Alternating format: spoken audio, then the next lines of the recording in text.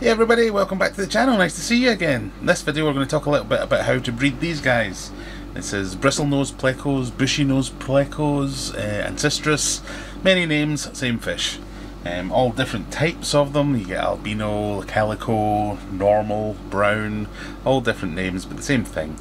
If you've been a follower of this channel, and if you haven't, click that subscribe button and click that bell and make sure you don't miss any future videos. It really helps me out. But you'll know I've had this tank set up for a while as a bristlenose pleco breeding tank, and what we need for that is obviously some bristlenose plecos, so you need males and females.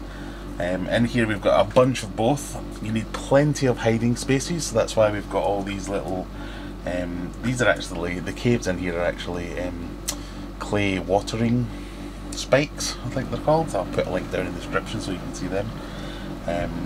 Plenty of wood because they like to chew on wood. Plenty of food because you've got to get these fish up to their breeding condition where they're nice and fat and happy and they're ready to go.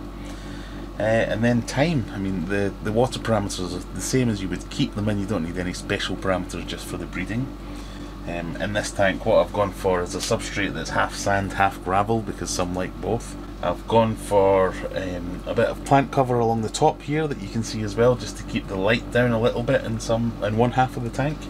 I've got some, like I say, some actual caves that I've bought, some of these clay watering spikes, and just some flower pots as well that I've drilled. But this tank has been set up like this for about 6 months or so now, and the only thing that it's actually breeding is snails.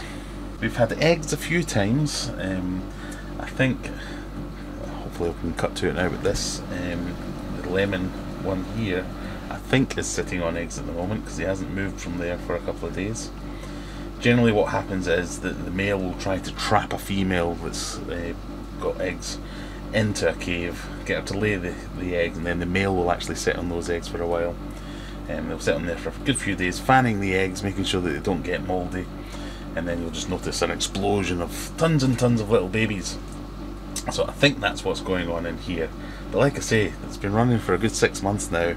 Optimal conditions, zip, zilch, nothing. But if we go over here, this tank here, it was actually my rainbow fish tank, where I was doing nothing to make the plecos happy. I didn't even think I had a male and a female in here, but I obviously do, because now I'm absolutely overrun with these tiny babies. And as you can see, none of the things that you'd want in there. There's no wood, there's no caves, there's just a little pot there that had fallen over, and the pleco had made this into a cave for himself. And they've just kind of got on with it. I wasn't even doing anything. This used to be a rainbow fish tank, and I think what happened was either the water got too cold, the heater failed, or whether I overfilled with cold water. It actually killed all the rainbow fish, and at the same time that's when these little plecos appeared. And there's tons of them in here. The parents in here, they're both what I would call brown bristlenose plecos, but the parents are a mix of albino and brown, so they're obviously carrying that gene. Yeah, I wanted to make a how-to video, and it's just kind of, well, don't do anything, just let them get on with it. And it just shows the resilience of these fish. They're really quite hardy, they're brilliant algae eaters, especially when they're young, because that's what they feed on when they're young. I haven't done anything special for them. You'll notice here I've got a little bit of courgette in here. It's not cooked or anything, it's just literally got a fork stuck in it to weigh it down. And these guys will go to town on that.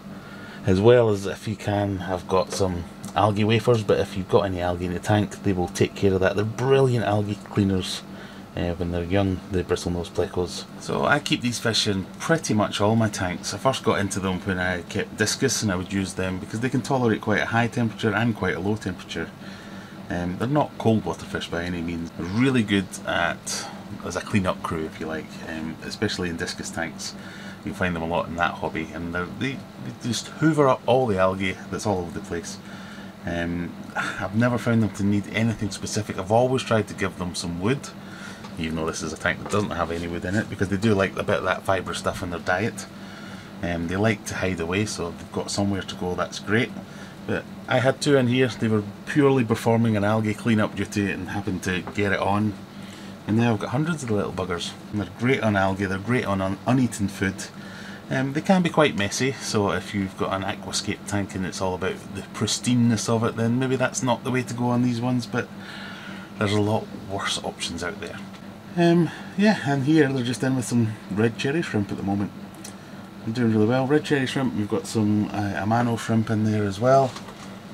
They're quite happy. There's no wood in there, so I'm going to go and get some wood and stick it in there to give them a little bit of something to munch on when they want to. And they should be happy. As always, click that subscribe button if you haven't already. It'd be great to see you here again next video, and we'll see you later. Bye!